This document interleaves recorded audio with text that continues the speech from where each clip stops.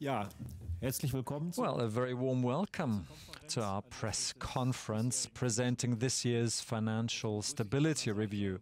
Let me welcome Vice President Professor Dr. Claudia Buch and Executive Board member responsible for financial stability, among other things, including the macroprudential side, and Professor Dr. Joachim Wuermeling, who's responsible for banking and banking supervision, the microprudential side, that is. Ms. Buch is going to present the key statements of our financial stability review in a minute, and then we're looking forward to your questions. The press conference is streamed live on the internet, so all the content will be released immediately. Ms. Buch. A very warm welcome from me as well to this year's presentation of the Financial Stability Review. Now, it's very impressive to see that even the longest and most beautiful summer does have to come to an end. A clear sign it's November, or a clear sign that our press conferences do. Economically speaking, however, times are still quite good. We've got a very robust economic growth still. Asset prices are high. There's hardly any volatility in the financial markets. Interest rates are also low. And comparing this to the previous year, we can say that expectations have been confirmed. And as far as the next year is concerned, we expect more or less positive growth, or largely positive growth. And the expectation is also that rates are going to go up slowly but surely. So isn't there anything new, you might ask then? No news compared to last year? Well, that is something. In the financial system, with high growth rates and low rates, there are vulnerabilities. In the last reviews, we already mentioned that.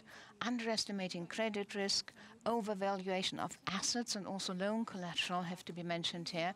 For example, in the real estate market, and of course, the rate risk, the interest rate risk. These vulnerabilities have really increased in this year. There are first clouds already gathering on the horizon, which might really reveal these vulnerabilities. Different from last year, the downside risk is something that we see. We've got trade conflicts. I wouldn't have to mention this, you know it, but also geopolitical risks. Trade conflicts that would really hit the German economy hard if they escalate. And the United Kingdom, of course, leaving the EU, that's another matter. So downside risks have gone up, and should they actually materialize, we can say that the market corrections would also definitely expose the vulnerabilities in the financial system that we got. Now, globally speaking, there are also some vulnerabilities that have been developed. Debt is much higher today than it was 10 years ago, meaning that the capacity of governments to cushion a possible downturn is limited. So, in particular, in these good times, we should use the opportunity to create resilience for bad times, like in the health system, or as in health it is. So we need to boost our immune systems before the flu season breaks out. Otherwise, it's too late. We all know it, but we don't always listen and observe these good advice.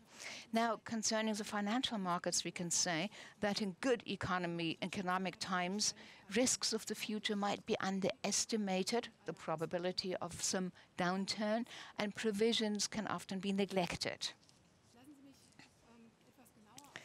Let me take a closer look at the economic situation as far as it's relevant for financial stability. The German economy is experiencing the longest period of expansion since the country's reunification. Now, this very good setting benefits private households.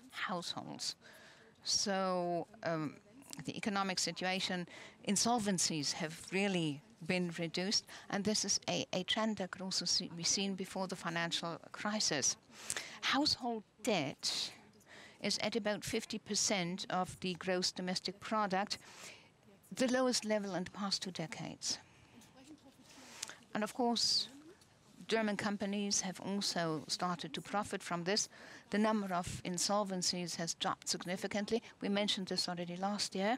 Capital's gone up from about 20% to 30% of total assets, and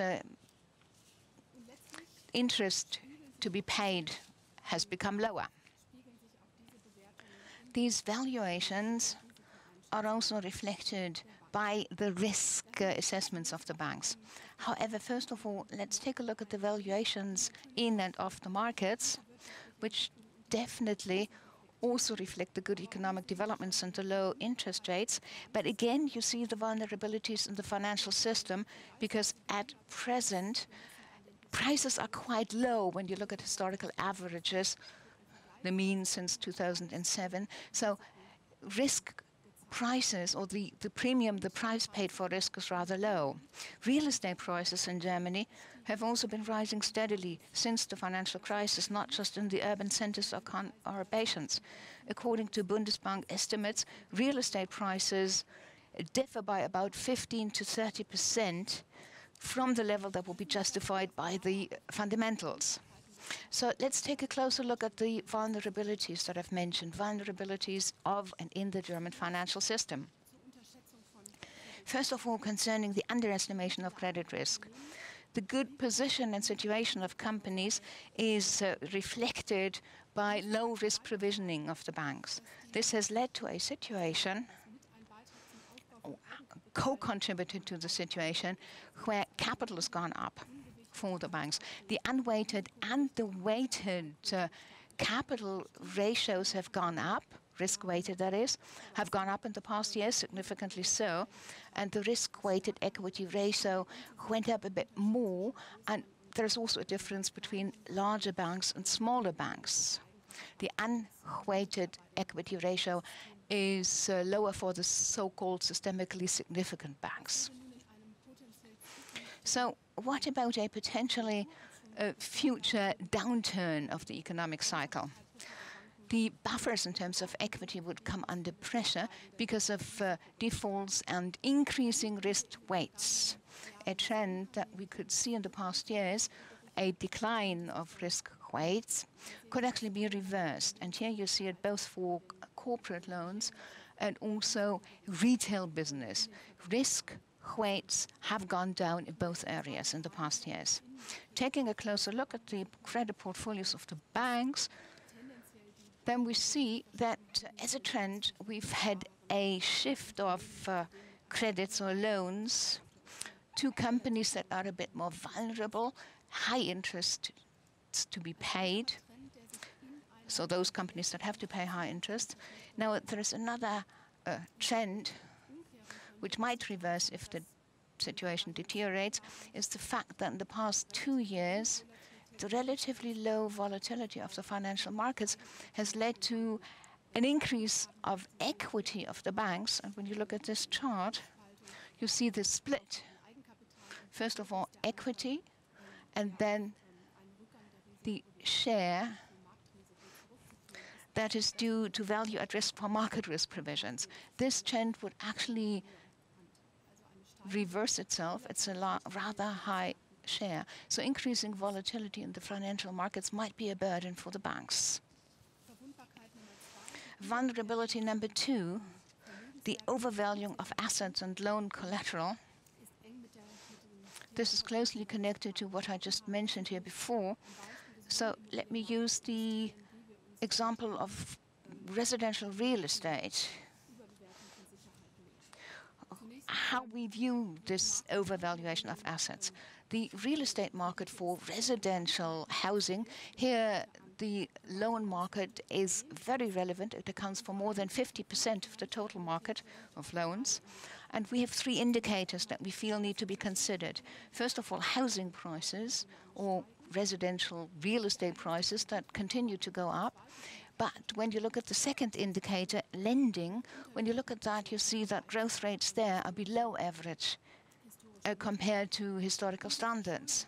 And then credit or debt by households, that's also one criterion. This has developed in a negative way, meaning it's declined in the past years. So all in all, we see no need to activate any macroprudential instruments specifically concerning the real estate market. However, we do keep watching this market very closely, and we must say, like in the past, we haven't got sufficient aggregate data, in particular when it comes to the granting of loans. And we also see that the danger of the over-evaluation of loan collateral is still there. We've done some stress tests looking at the real estate portfolios of banks and what would happen to them with a declining pricing scenario, with a deteriorating situation. So we've done that, and we see that this would certainly affect the portfolios of the banks.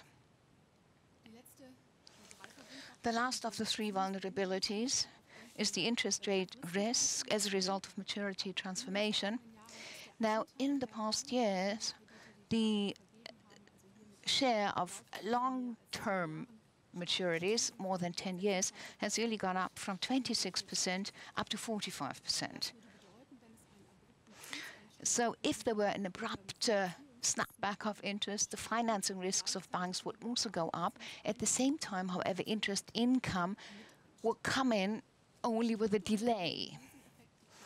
So smaller banks, savings banks and corporate banks would actually be more affected than the smaller ones, Sparkassen and Genossenschaftsbanken, because they've got more maturity transformation. And because many banks will be affected at the same time, this effect could not be buffered by increasing new origination of loans. We have a situation, after all, that we look at where we had an economic downturn, and all in all, the demand for loans and credits would also decline, which means that a snapback in these interest rates, that this would not only be a risk to the financial situation, but another scenario would also be long-term low interest rates. So interest rates staying low for a long time, then there is an incentive to take on risky exposures, and this would not just affect banks, but also insurers and pension funds, etc. So they couldn't really compensate this effect. So what does all this mean, everything that I've described here, for financial stability? At present, the downturn risks are stronger than anything else. The risks in the markets are probably underestimated, that's the trend, and probably the prices asked for the risks are too low. A more market downturn than expected and declining asset prices would then expose a number of different vulnerabilities. We have to be quite clear about this. Single or individual risks could be taken care of, but we're talking about a negative scenario where valuation risk, interest rate risks, and credit risks would all happen at the same time. And of course, they would reinforce themselves in the financial system. And I'd like to explain this by using this particular chart here. So what would happen if there were an economic decline which were more marked than presently expected? First of all, the capital ratio, equity ratios of banks would come under pressure. So depreciations, losses, and increasing risk weighting would be elements here. What could banks then do about their equity ratios, the equity ratios demanded by the supervisory authorities and the markets? One possibility would be to increase equity by using internal means, retaining profits, not paying out dividends or lower dividends. But we're talking about a downswing in the economy with declining profits or even losses. So that would not be a viable solution for such a particular situation. A second possibility will be to take up capital in the market, but then in the short run, in such a situation that wouldn't be possible, with many banks opting for this possibility at the same time, that would be blocking it for everybody. And with this unexpected strong economic downturn, there's only the third possibility, which is really a shortening and de-risking of the balance sheets. Would have a negative effect on the loans and credits, and then also had some feedback on the overall the overall situation. So this would be contagion, a contagious effect that would reinforce the downturn. If this effect is going to happen, how strong it's going to be, this really very much depends on the buffers in the system concerning losses. So it is something positive that banks, since the financial crisis worldwide, have really increased their equity ratios. Many microprudential measures, but also the macroprudential buffers asked for systemically relevant or significant banks have contributed to this. These vulnerabilities mentioned by me, however, are not limited to individual banks, that they do affect the entire system. Meaning, if many players in the market are too optimistic in good times and react in the same way in a possible downturn scenario, this might actually reinforce the effects on the financial system. Individual players would actually act in a risk-conscious way, but this might lead to a situation for the entire system that there were that the buffers are not sufficient anymore and the effects are not taken care of sufficiently. So it is the macroprudential objective to recognize such dangers for the system early on, act early on also in order to protect the functioning of the financial system. And we believe that in terms of macroprudential activities, there is need to act. I'd like to explain this a bit more in detail. First of all, it's for each and every individual market participant. They all need to build up sufficient resilience when it comes to unexpected or bad times. So risk management comes in here, financing decisions that are taken whenever this happens. These potential scenarios that might lead to high losses also have to be looked at. Now, looking at the latest news, this means, of course, also that we have to look at the possibility of a hard Brexit, which is not fully excluded. Cyclical risks, we mentioned those before, they really require preventive actions.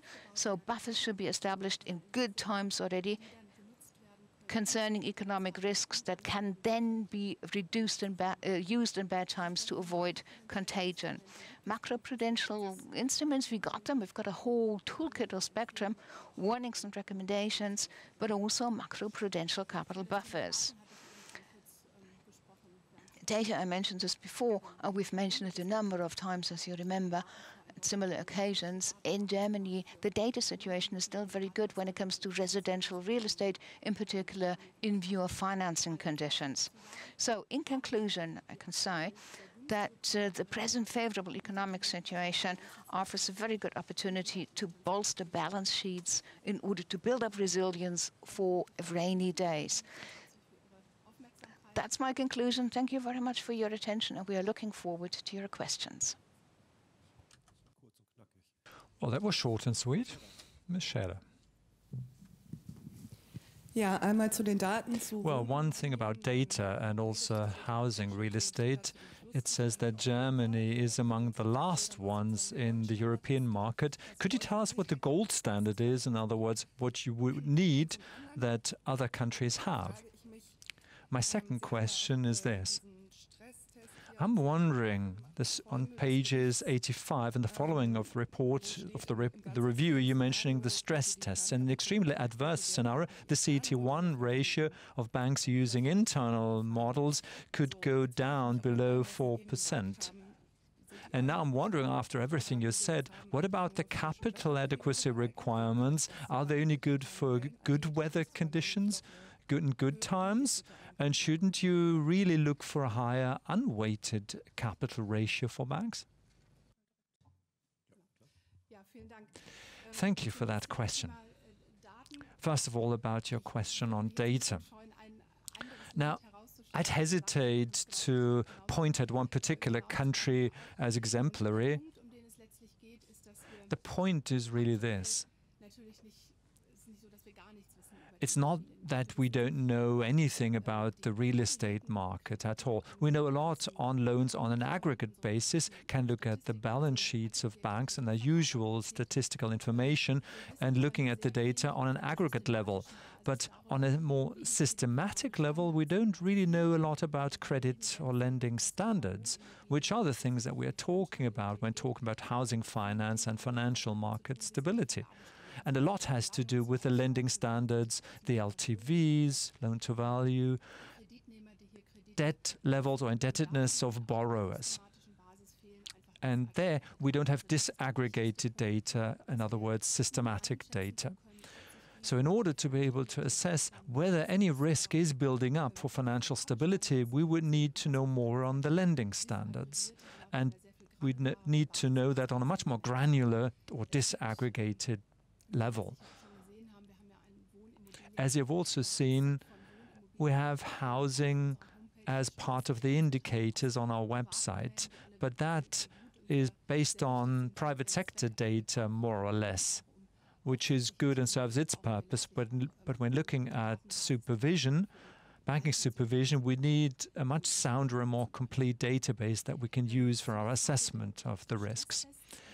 Now for your question on the stress tests, and I think when it comes to banks, banking supervision and the regulatory environment of banks, Mr. Wuermeling can certainly say a lot more on this. But let me say this, I'm not really sure which statement exactly you're referring to in the report, but when it comes to the stress test, we're looking at the EBA stress test right now. Most recent one, which first of all is taken from a macroprudential view, where perhaps the media descriptions were also a little distorted. Macroprudential and microprudential is not a contradiction. I read somewhere that you have to opt for one of the two, micro or macroprudential. No, but it's mutually complementary. Microprudential supervision and its purpose is to look at the specific bank, how it would fare in a stress test scenario, and look at their specific models and so on. The objective of macroprudential supervision is look at potential contagion effects in the system. In other words, really taking the macroeconomic perspective, if you want. What we are looking at right now is the question of what it would look like in terms of economic and economic cycle risks, how they are reflected in the bank's models. So that's what we are looking at and have been looking at specifically. Not the question whether models are good or not. I think they play a very important role also for microprudential, but the potential contagion effect from that in a downturn scenario that is more severe than anticipated. And there we do see some risk of that happening. Yes, thank you for allowing me to answer as well.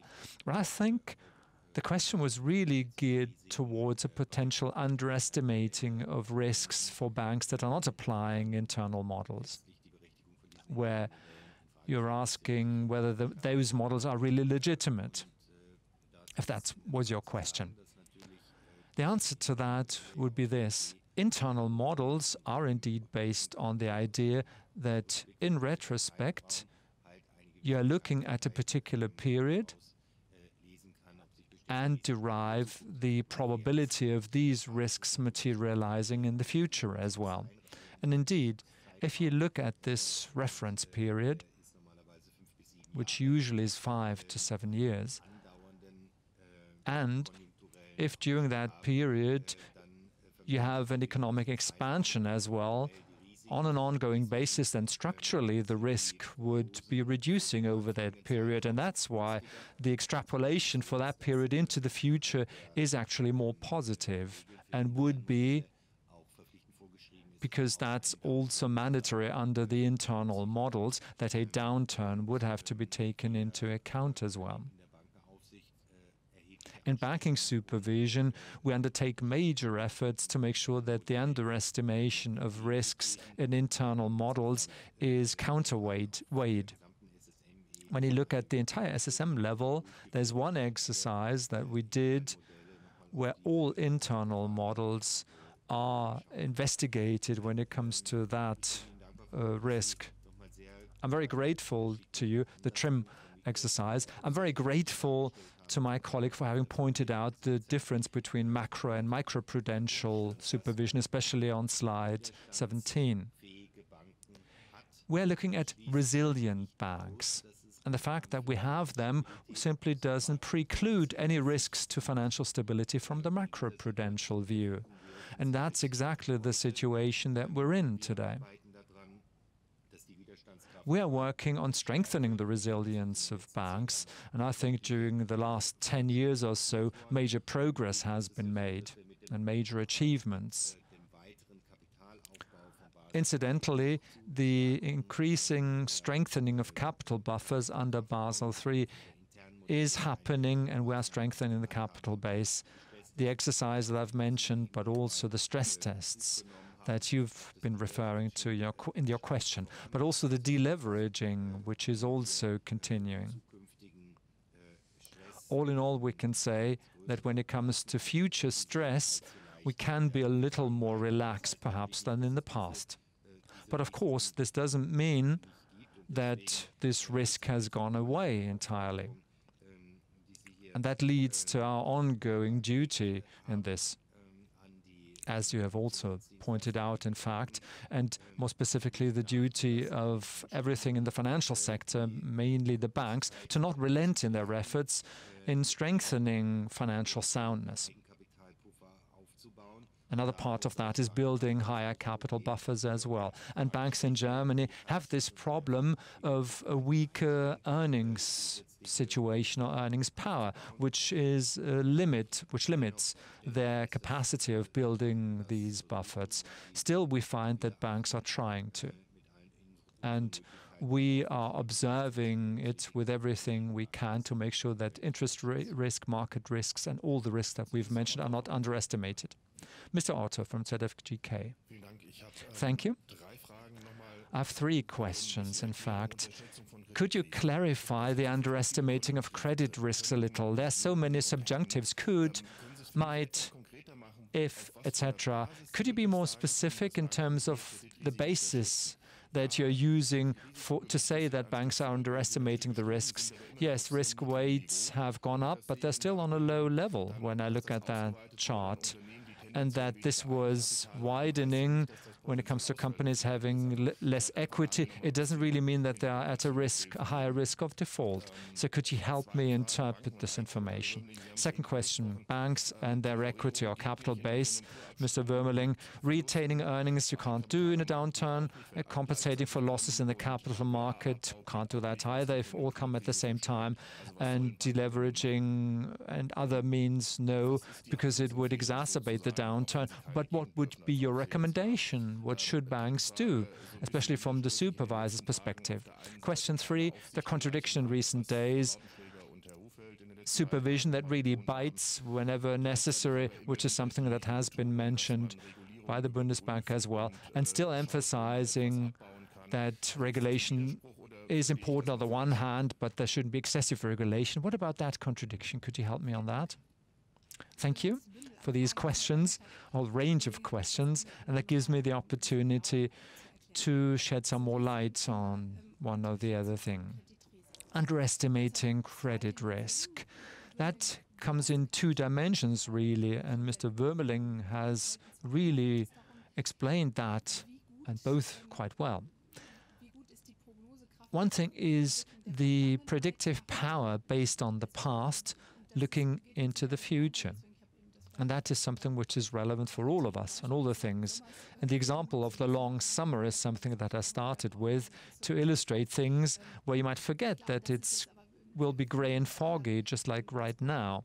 But on a more fundamental basis, the problem comes up in many economic situations and interlinkages. All valuations and estimations are down or due to the low interest rates, wherever the balanced rate or natural rate might be, which means that loans are very cheap, and that's reflected in valuations and estimations as well. So the question of whether we'll really be able to extrapolate the positive economic development of the past is something that we have to look at, and we have higher insecurity and uncertainty that we have to look at. Second point, and coming back to one of the charts, we have to look at what's happening in the entire system. And you can have feedback loops that can happen from that, because the risk management of every single market participant cannot really be mapped properly. So it's two things: the predictive power and what's really happening in the system. Our recommendation to the banks: what will the financial system overall need to be stable, and be stable through a cyclical downturn as well? Well, what is needed is sufficient buffers that you can then utilize in a potential downturn to also reduce the contagion effects as well. But again, Mr. Wuermeling can perhaps say more on that. Let me simply say one or two things in answering your question. What do all these things that we present mean for regulation in a forward-looking perspective? Because this keeps being adapted, and also the discussion is also ongoing. When it comes to major packages of regulation that are completed, that means that new things aren't specific yet, and the old things aren't fully implemented yet. And we're looking at financial stability. We also have to look at risks potentially migrating within the financial sector. This means observing risks on the one hand, on the other hand, identifying things where action is needed. In retrospect, the reforms that have been completed are associated with a very complex process on the level of G20 and the Financial Stability Board more specifically, which provides a framework to assess and evaluate reforms. It's a framework that's been applied. I think last year we reported on the framework, but no specific examples yet, but now we have them. And I think this is a very good and structured process in order to deal with these many different issues that are connected to regulation. That should allow us to say that, yes, there are specific market participants that have an interest in either strengthened or weakened regulation, as the case may be. On the other hand, we have an overall economic perspective as well. I think this is reflected very well. Okay, let me only briefly add to the answer. To be very clear, Mr. Otto, there is no intention whatsoever to lower the standards of regulation. However, there is a history of this, that after the financial market crisis, the regulation looked at large systemically important institutions, the G20 agreements, and then that came in through European regulation when it comes to our financial sector. And that's applied to even the small and medium-sized banks, where it doesn't make a lot of sense quite often. And that's also the object and purpose of the monitoring, based on the Basel Committee process, but also the European Union and Germany. And we, Deutsche Bundesbank, also contributed very specific proposals to that debate when it comes to lowering the reporting standards for small and medium-sized undertakings, which is being finalized by the Brussels, the European legislator, and this has been a fast success. Very briefly on credit standards or lending standards, what we find is that the lending standard / GDP ratio is closing, or that gap is closing by and large. And when it comes to the deposit surplus, there is a lot of temptation to lower lending standards. And in the bank lending survey responses, we've seen that, at least some of that, asset prices that are exaggerated based on the very expansionary monetary policy. And that means to an overestimation or overvaluation of collateral, of course. So those are some of the influencing factors. And indeed, it's true that in a crisis you have two ways out for a bank, as Ms. Buch has said, deleveraging on the one hand and building capital on the other. And it's not so easy in Germany. And that is why this has been our recommendation and conclusion, that during times where things are going well, you should build up buffers to be able to use them in such a situation, so that you don't have to resort to limiting your business activity, which would lead to this downward spiral, as Ms. Buch has explained, which might lead to financial stability risks in the end. Next on the growing list, Nida Lutmar from Frankfurt Rundschau. A number of questions. First of all, now looking at the review, reading it, the feeling is that 50% of it is residential loans, housing loans. And as a layperson, when you read this, it seems that there are quite substantial risks accumulating, the way you put it. And when you then say on page 58, and you mentioned this, that there is no real reason for action, for taking action, I don't understand this. So half of this review is all about residential real estate risks, and then you say nothing needs to be done there. So the question that I ask really is what would have to happen in order for you to take action? That's one question. The second question on supervisory measures. Have I understood it correctly that you do demand anti-cyclical buffers to be instituted? You say there is need for action, and that's not just asking the banks to please think about matters. I suppose that the supervisory agencies will also want to do something. Many countries have these buffers. Maybe you can say something about that. And another brief question concerning the data situation. Now, you've been asking this for quite some years. We need better data. You need better data. What's the answer? What about politics? Why isn't it done? After all, politicians and everybody keeps saying that everything needs to be done in order to make the financial system more stable or secure. Why aren't things done then? Now, and then the very direct questions. Are you relaxed or are you worried concerning the financial system?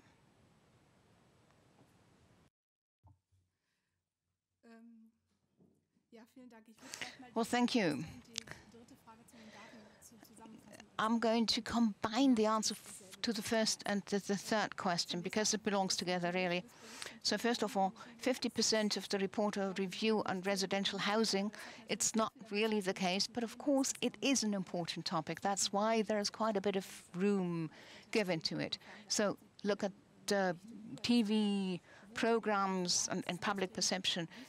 Residential real estate comes up time and again. It's very important, not just in terms of financial stability. And I think that here, better data would be helpful in many other areas as well. But now, for the time being, we are talking about financial stability and what exactly do we know concerning important indicators like debt and the granting of loans. It's a bundle of indicators that we look up at when we want to assess financial stability and the risks that are posed by residential real estate.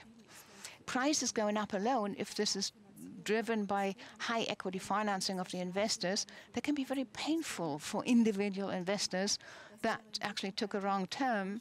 But for financial stability, it wouldn't be that important because there wouldn't be the contagion for the financial system that we see in other scenarios.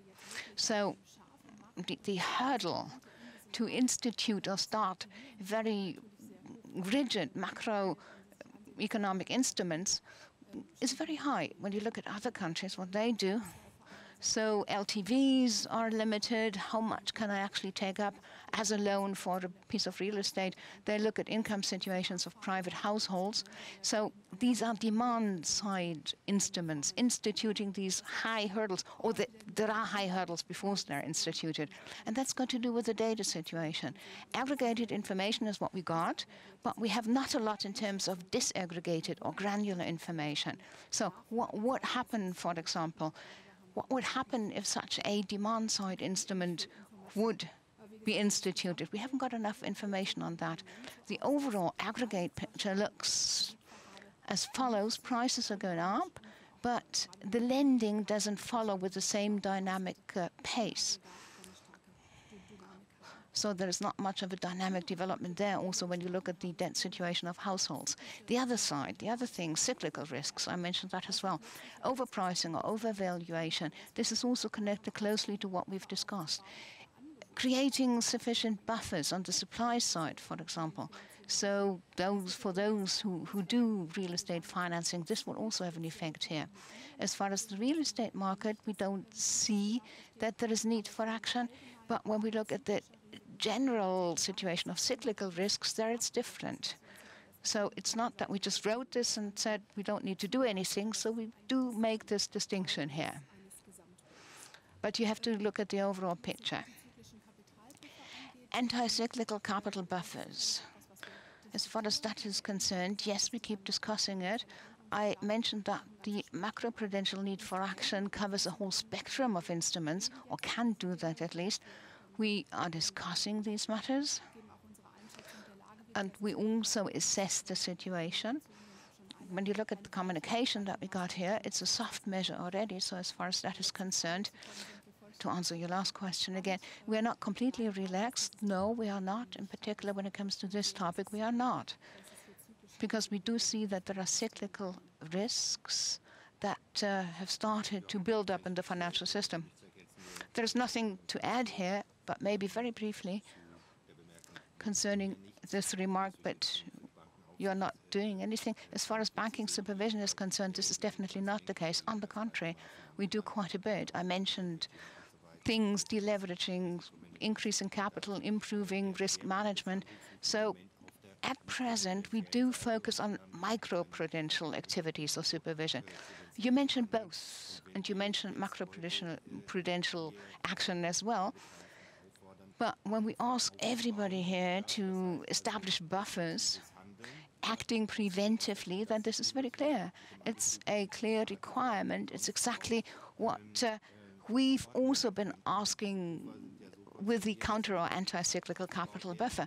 These buffers are to be established in good times in order to be used in bad times later. So they can then be depleted. So we need this knowledge that we have to have buffers. So we are not worried, nor are we relaxed. We are prepared for everything. And we started to appeal to everybody to also be prepared for everything. One more sentence, if I may, concerning the anti-cyclical capital buffers.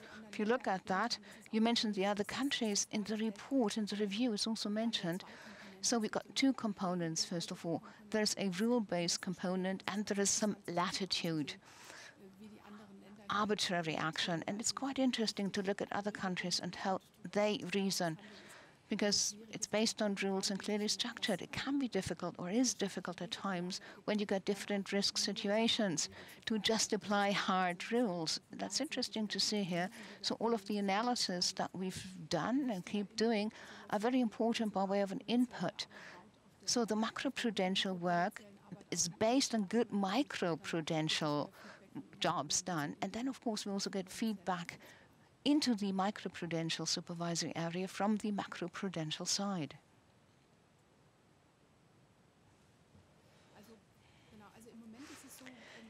At present, I see it like this. Of course, in the Financial Stability Committee, we do discuss these matters, and with the colleagues involved there is a great deal of willingness to proceed. And you could take it from the press. Mr. Hufeld also commented on that. We need to do something. Everybody was quite clear about this, and we had a discussion before. There was the AFS recommendation, the Committee for Financial Stability, to use macroprudential instruments, create them for the real estate market, and also sufficient databases. 2 of the 4 instruments have been created by the legislator. The data part's been postponed for the time being. One reason being that, in particular, when it was personal data on private households, debt ratios, etc., there is a particular sensitivity that needs to be applied. But we've started to tackle this in a very structured way. So data privacy, data protection, very sensitive information is what we have here. And then, of course, we also have to look at the cost when it comes to providing these data. But discussions have progressed in a very positive way, and we are going to make some progress in general. Mr. Neubacher, Börsenzeitung.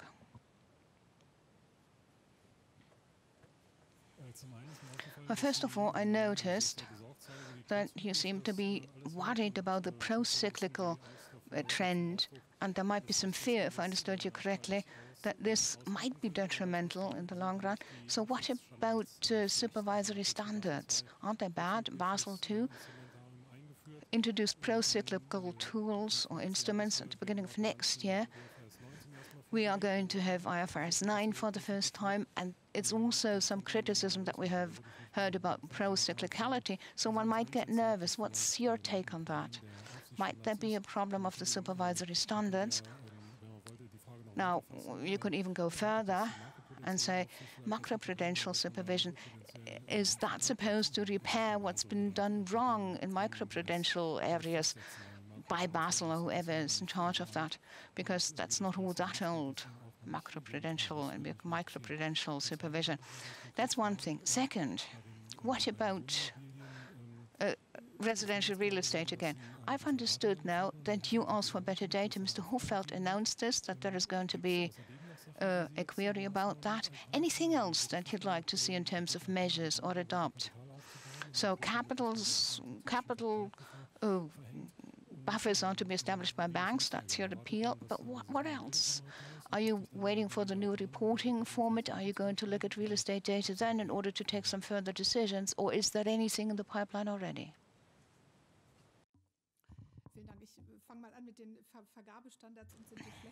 I'll start with the lending standards. Are they bad? Now, we mentioned this before. Supervisory standards, it is. It's not about criticizing neither the supervisory activities nor the internal models of the banks. They've all got their functions, their objectives and targets. Microprudential supervision, it's very differentiated, and what this is all about is really to look at the liquidity situations or the solvencies of the different banks, the separate banks as the individual ones.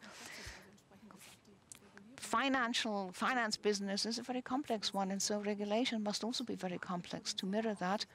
And it's not that the macroprudential supervision is all about repairing that, making up for the mistakes of microprudential work. It's a completely different view. It's looking at the entire financial system. Macroprudential supervision is not supervision of the banks. Now, we've focused on banks for time reasons here, so maybe we've lost sight also of the report, also looking at pension funds, insurances, the international global situation. So it's about everything and how everything plays together in the financial system. Are there other things, for example, in the financial system that might buffer certain risks? The risks that we've identified, we don't see this at present. We see many parts of the financial system that are really exposed to risks in a similar way. So it's not a contradiction or opposites, it's one adding to the other. And of course, they both are necessary and they're part of the Basel system of regulation. Since the crisis, we've had a very positive economic situation, so many of the measures haven't been tested yet, and that's what the Global Financial Stability Report of the IMF states. So that's why we keep looking at these matters. Data, that's the third point. As far as real estate is concerned, it's not that we're all waiting for the data to come to us. We do regular monitoring with the information that we got. We carry out our analyses concerning financial stability, and you also find this information. Macroprudential stress testing of the banks are part of this. You find this in the review. And I have to repeat what I said before. We see certain indicators that indicate stronger risks or more market risk. Others do not do that. So we keep watching this and we keep monitoring the situation. Philip Plickert from FAZ.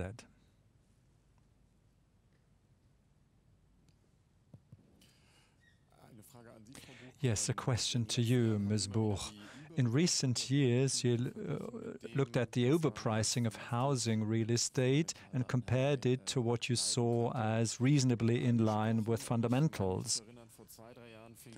And I think I remember it was 15% overpricing, and then a few years ago, then 30, and now 15 to 30. Does it mean that your concern has lessened a little because the range has become quite wide that you're suggesting now? Because in recent years, prices have gone up clearly, have been rising more dynamically than the fundamentals would warrant. So overpricing would actually have to be more severe, but according to your cautious estimate, it hasn't. So have you gone down with your level of concern? No, what it really is a relatively constant picture that emerges. And also the discussion that we've just had on indicators, that is similar. Let me briefly come back to the fundamentals that become part of this analysis and assessment.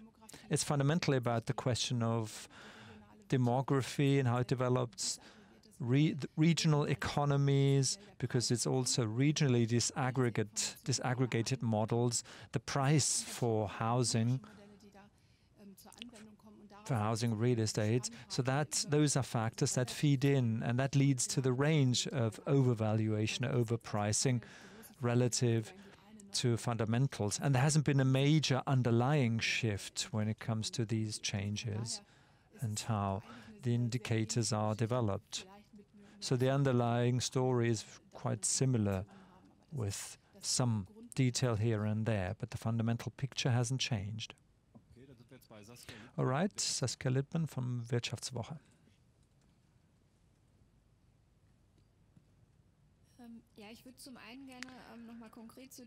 Well, I have a question where I'd ask you to be more specific on the underestimating of credit risks. The risk provisioning level that we have, or that you see right now, is that sufficient, or hasn't enough been done in that arena? My other question is about the buffer to be developed by the banks. You're saying that they should build capital buffers or should be doing that now, but isn't it really too late? Shouldn't they have been doing that in the past? And related to that, have they done enough?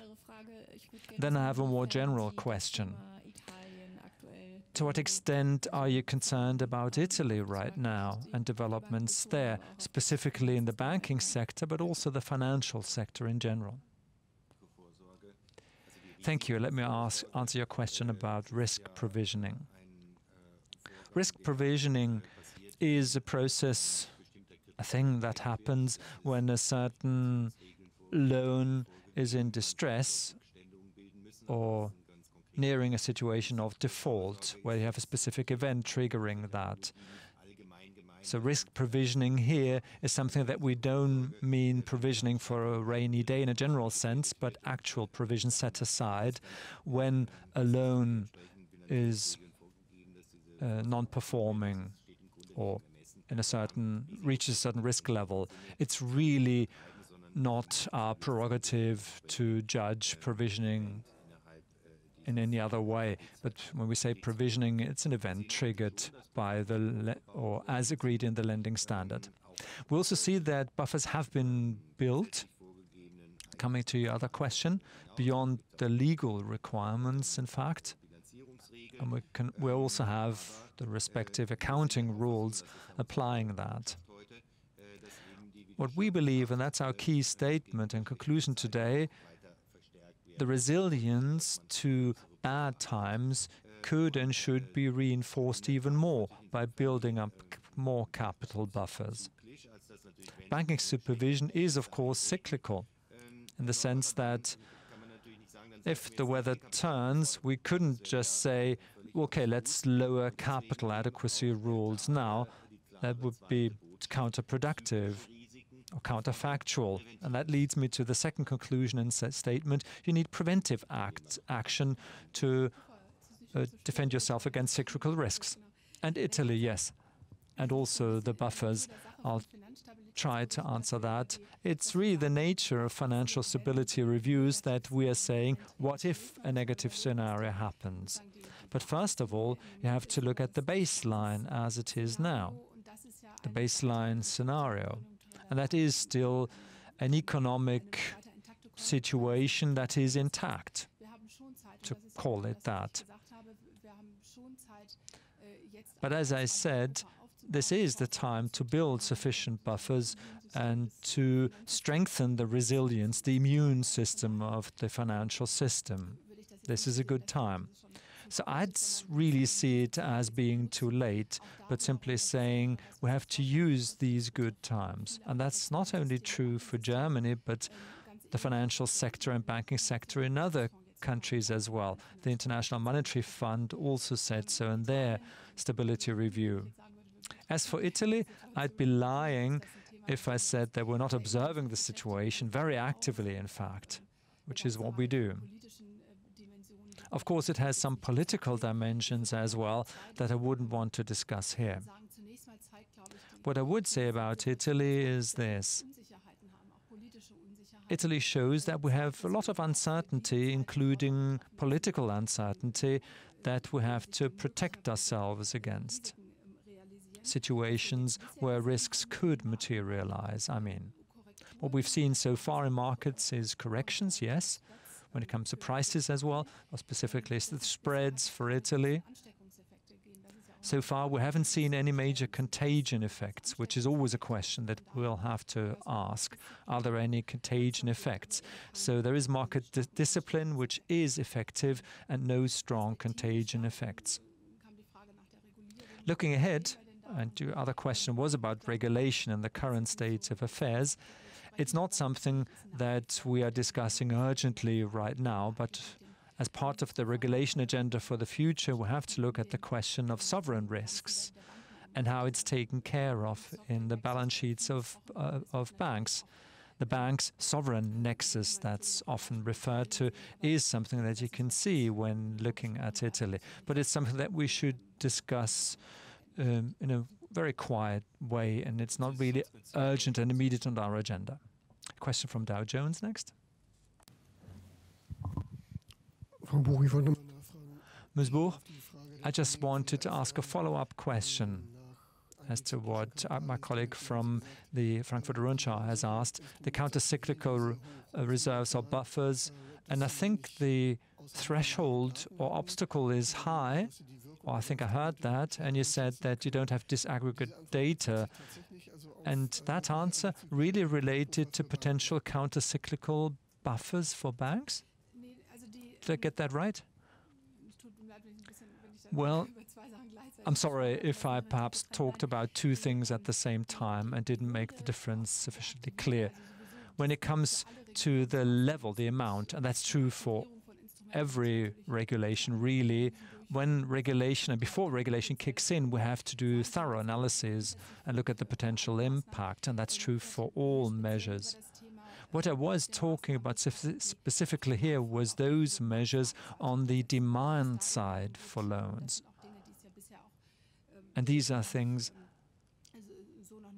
well, how can I put it, things that we didn't have available yet. So specifically when looking at housing loan transaction, limiting the LTVs, for example, or changing the limit, looking at the loans and relating them to the value of the real estate, the loan-to-value ratio, and also repayment questions.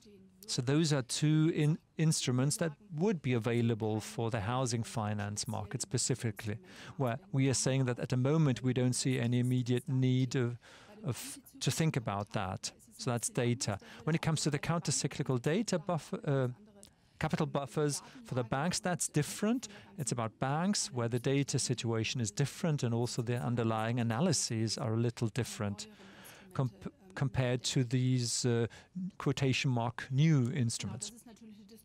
Yes, exactly, as you're saying. This is a discussion that is taking place internationally as well. It's talked about a lot internationally, the counter-cyclical capital buffers, and is it now time to apply it or not? It's an international and specifically European discussion as well. Well, there's discretion in that as well, but there's also a clear indicator, and that's the credit GDP gap, and that's something that can be calculated.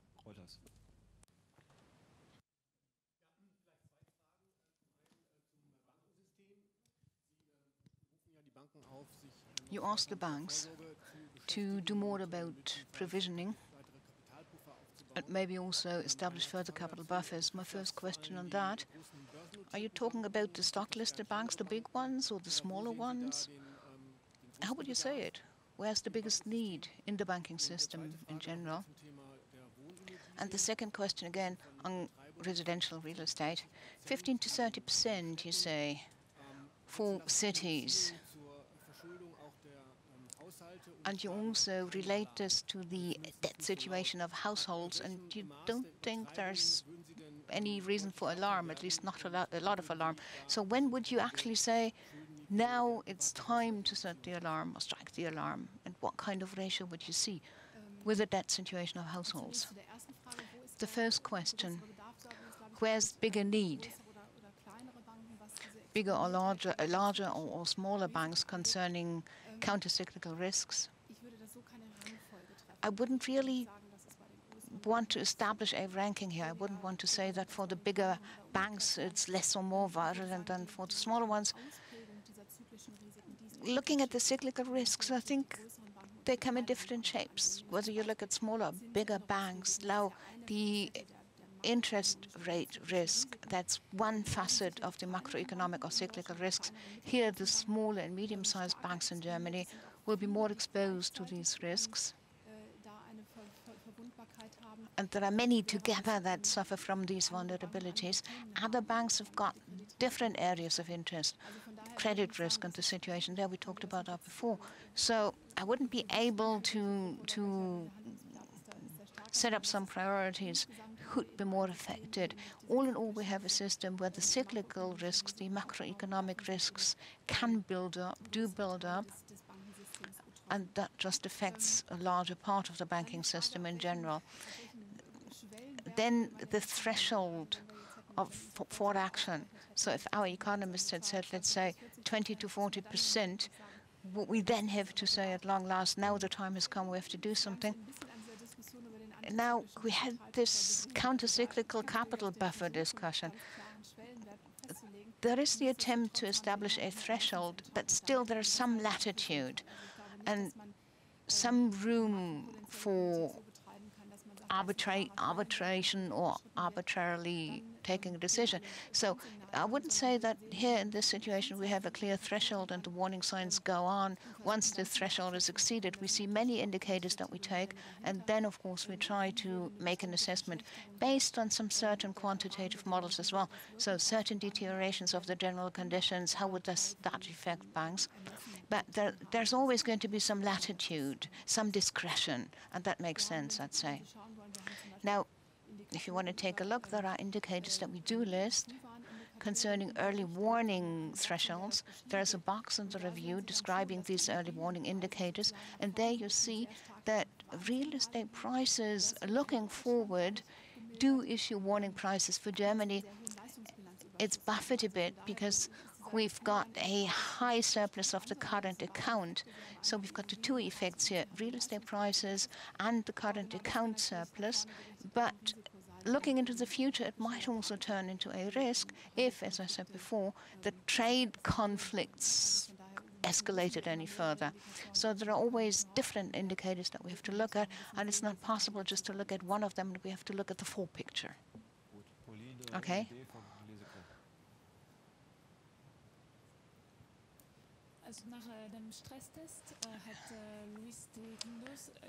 After the stress test, Luis de Guindos mentioned 9% as equity ratio. How do you feel about this 9% equity ratio? Is that his personal opinion? Or is it really something that everybody ought to adhere to? I haven't heard it. He was here yesterday, and he must have proposed it elsewhere. So I can't really comment on that for that reason. So the system of assessing capital requirements, equity requirements, is a very differentiated one. We've got the Basel minimum requirements or standards that specify them quite clearly. And it's been adjusted at European and German level. All of the buffers are used here. So we've got systemically relevant and other relevant buffers that come in here. So I don't really see any reasons to call these rules into doubt or question. And Mr. de Guindos, I don't think he wanted to do that. One would have to know what exactly or when exactly he mentioned these 9%. Maybe somebody else can help me out here with the 9%. Would that be the ratio that will be the minimum under stress test scenarios. That's what he meant. Okay, that's what he meant. So I can say very clearly that we decided quite intentionally for stress test scenario not to specify any failure rates or ratios, because in the meantime we've got the SREP instruments, so which is a capital add-up concerning addition concerning the specific risk situation of a bank, and this is what we use for the stress test, and that's the supervisory consequence of the stress test. And at present, that is what we feel makes sense in this particular case. Nicholas Comfort, Bloomberg.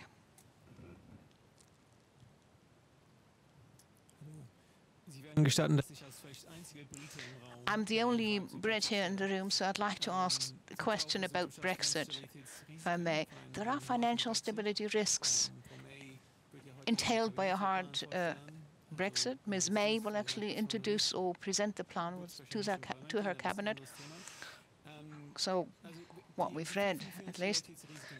Now, financial risks or stability risks.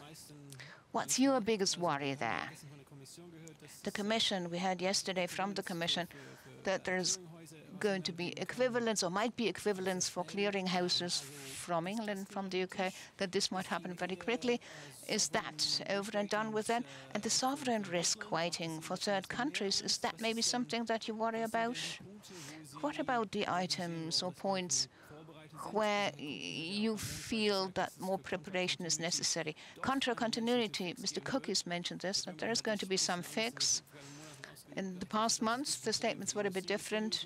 It was actually stated that it was a problem for industry, that industry needed to solve. So what are you particularly worried about? Maybe you can give us your take on that. I can be brief in answering the question.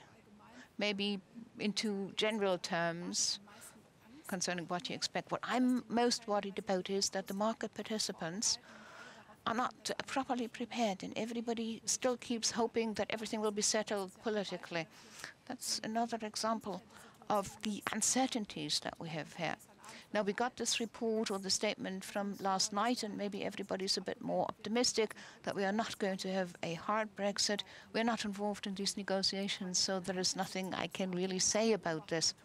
But everybody keeps watching very closely what is happening. And of course, the Commission has also done this, also offering some advice. Every single one ought to look at their risks and business models and then be prepared for the potential risk of a hard Brexit. There can be different things, so it doesn't make sense here to go into detail to think about the most important measures that might have to be adopted or what kind of calculations one might have to do.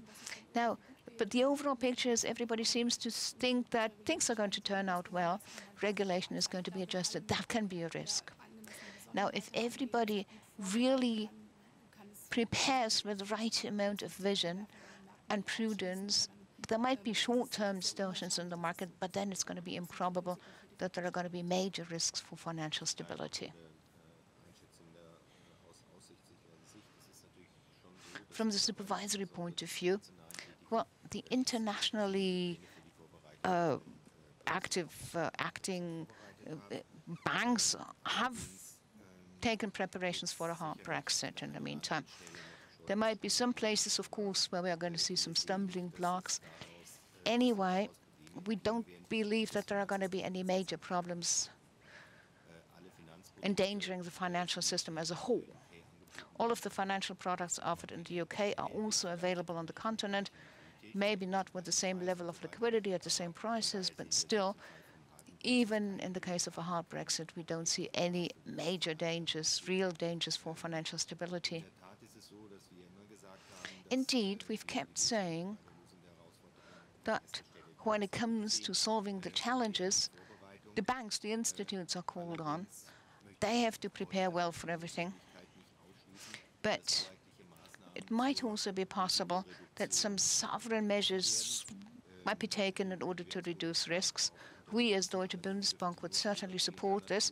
They must only be temporary measures, not leading to the continued existence of a financial passport for the UK with a limited membership. What about licensing? Well, the answer to that is no. It's a question of, well, legal engineering, if you want, or jurisdiction. You could, of course, go through product by product and directive by directive and regulation by regulation to take certain temporary measures. However, allowing something across the board in terms of a full guarantee of the financial passport beyond the exit point and exit time, that's something that we don't see. All right, Mr. Marlin, Handelsblatt.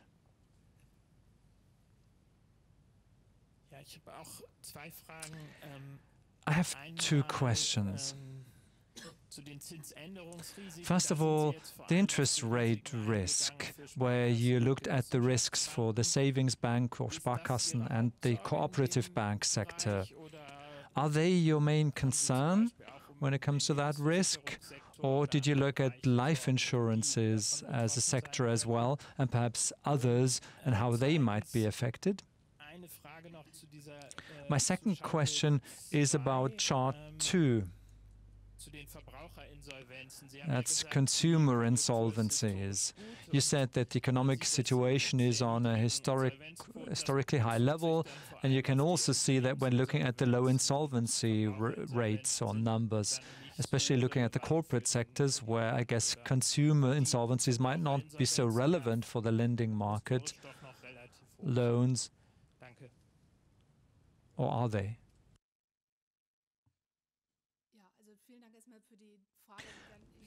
Thank you very much for that question. We spoke briefly about whether that is only relevant for part of the risk that we are discussing, or does it go beyond that to affect the whole system and its risk. Interest rate risks is a particular risk for the smaller and medium-sized banks, was our conclusion. And when you look at the Basel interest rate shock scenario and how strongly affected banks would be if rates were to change, then you can see that structurally the savings banks and cooperative banks as a sector have a higher risk from that, which is part of the nature of their business. On the other hand, insurance companies and also pension funds and organizations are also the subject of a separate extensive chapter in the review. We also said last year that the likelihood is low, admittedly, but we are also talking about scenarios at a low probability risk that if there was an abrupt raising of rates, then life insurances would be affected, and there is a critical rate where it's worth giving back your policy, essentially, selling it back to the insurer, and what happens then. So that is a risk that cannot be ruled out 100%. And it's across all investors that we are looking at the point that whenever interest rates change, then the valuations also change quickly with them. So that's also an aspect of macroeconomic risk that we have. And that would also lead to revaluation of assets across the sector, not even isolated or looking at that group in isolation. I think just to assess the whole picture, it's interesting to show that. Coming back to consumer insolvencies, their number is declining. At the beginning, there was a slide where I showed you this. And essentially, when it comes to the solvency or the debt sustainability of private household, that is essential. Because when you look at financial institutions, then they grant housing loans, and housing loans account for a major share of lending, about 50% of the lending volume, in fact, especially for the smaller banks where the market share has moved again. In other words, that number is relevant for the situation of private households. Mr. Marlin, I could also contribute to that and remind you that we checked that or tested that in the survey as well. The extent to which the 30 basis point Basel shock was something that they could survive, and that will also be repeated as part of the bank survey next year to see the sensitivity there. Okay, any final questions? Well, I do have a question about the chart. The peculiar thing is that in the early 2000s,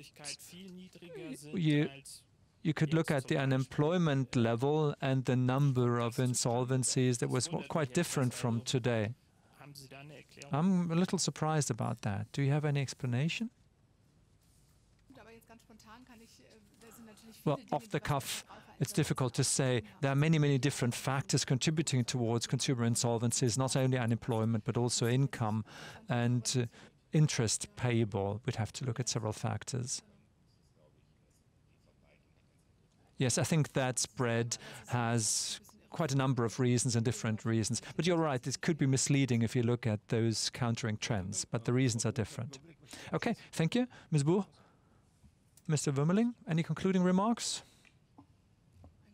Well, not really. Perhaps simply thank you for all the questions that are always very helpful for our work as well, helping us in our reflections and also how to optimize our presentation. And we're always happy to receive your feedback, even more so because we have the teams, the author team of the review here. Thank you for your work as well. So the discussion is always interesting. Thank you from me, and enjoy the second half of the Eurofinance Week, and have a nice day.